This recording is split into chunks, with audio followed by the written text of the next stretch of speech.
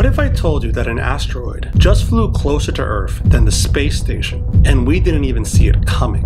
That NASA might have just found the first galaxy ever created, and that SpaceX is about to lose their moon landing contract. This month in space was absolutely insane. Let's dive in. On October 1st, asteroid 2025 TF flew just 266 miles over Antarctica. That's the same altitude where astronauts are right now on the International Space Station. To put that in perspective, that's closer than New York to Washington, D.C.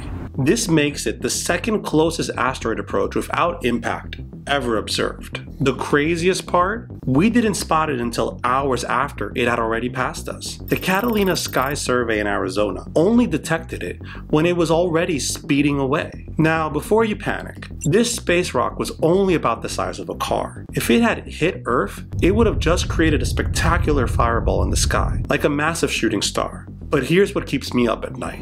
If we can't detect a car-sized asteroid until after it passes us, what else is out there that we're missing? Speaking of missing things, wait until you hear what SpaceX just missed. SpaceX just pulled off something incredible, but NASA says it might not be enough. On October 13th, SpaceX launched Starship Flight 11 from Texas, and it was the last flight of their troubled version 2 prototype. This beast of a rocket stands at 400 feet tall. That's taller than the Statue of Liberty. The booster made a controlled splashdown in the Gulf of Mexico after testing a new landing configuration with 13 engines, then switching to just 5, something they've never tried before. But here's where it gets spicy. NASA just reopened the competition for the Artemis 3 lunar lander on October 21st, inviting other companies to come compete against SpaceX Starship translation. NASA might be getting nervous about whether Starship will be ready in time to beat China back to the moon. NASA's acting administrator even warned that the problem is they're behind on getting Starship ready for the moon mission planned for 2027. The pressure is on, and SpaceX is already building their next generation version 3 Starships.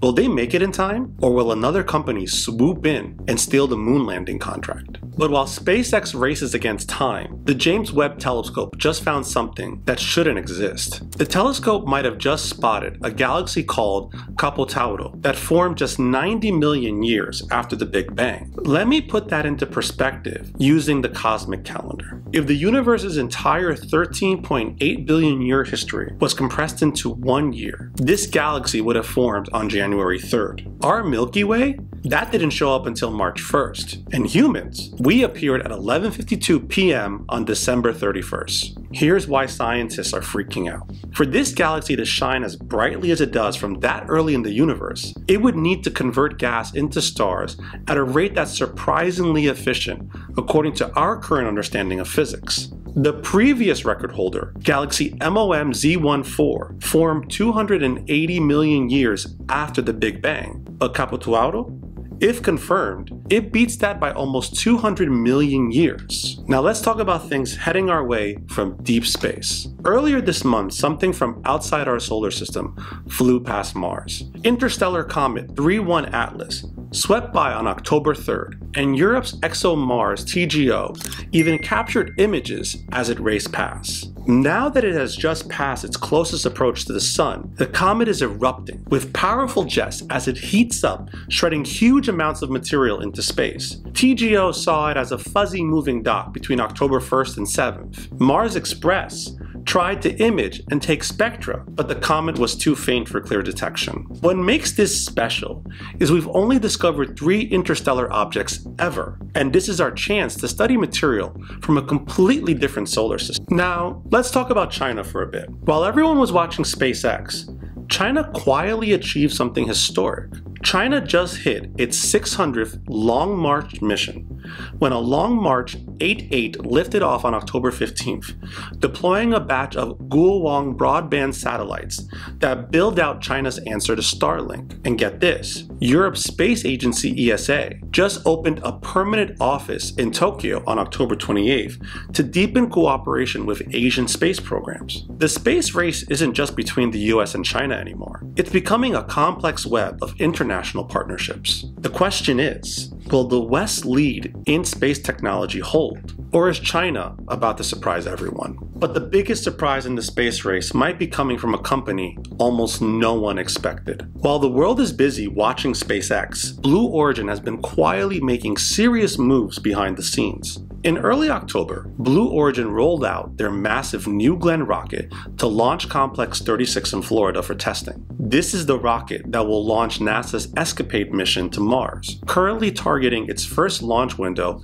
in early to mid-November. New Glenn is not just another rocket. At 320 feet tall, it is in the same heavyweight class as Falcon Heavy, built to haul large payloads to orbit and support future missions to the moon. And here is where things get really interesting. NASA recently awarded Blue Origin a mission to deliver the Viper rover to the moon's south pole in 2027 as part of the Artemis program. This comes on top of NASA already selecting Blue Origin's Blue Moon lander for a future crewed Artemis mission. So while everyone online keeps on talking about Starship delays, Blue Origin has been quietly stacking government contracts and expanding operations at Cape Canaveral. They now have a working launch site in Texas, their orbital pad in Florida, and a growing role in NASA's return to the moon. Blue Origin might just be the dark horse that nobody saw coming in the new space race. So there you have it. Now before we end this video, I have a question for you. Should we be spending more on planetary defense to catch these sneaky asteroids? Or should that money go toward getting us to Mars faster? Get in the comments below and let us know. So like always, make sure you've subscribed and hit the bell so you don't miss next month's update. This has been Carlos Gonzalez for Cosmoknowledge. See you soon.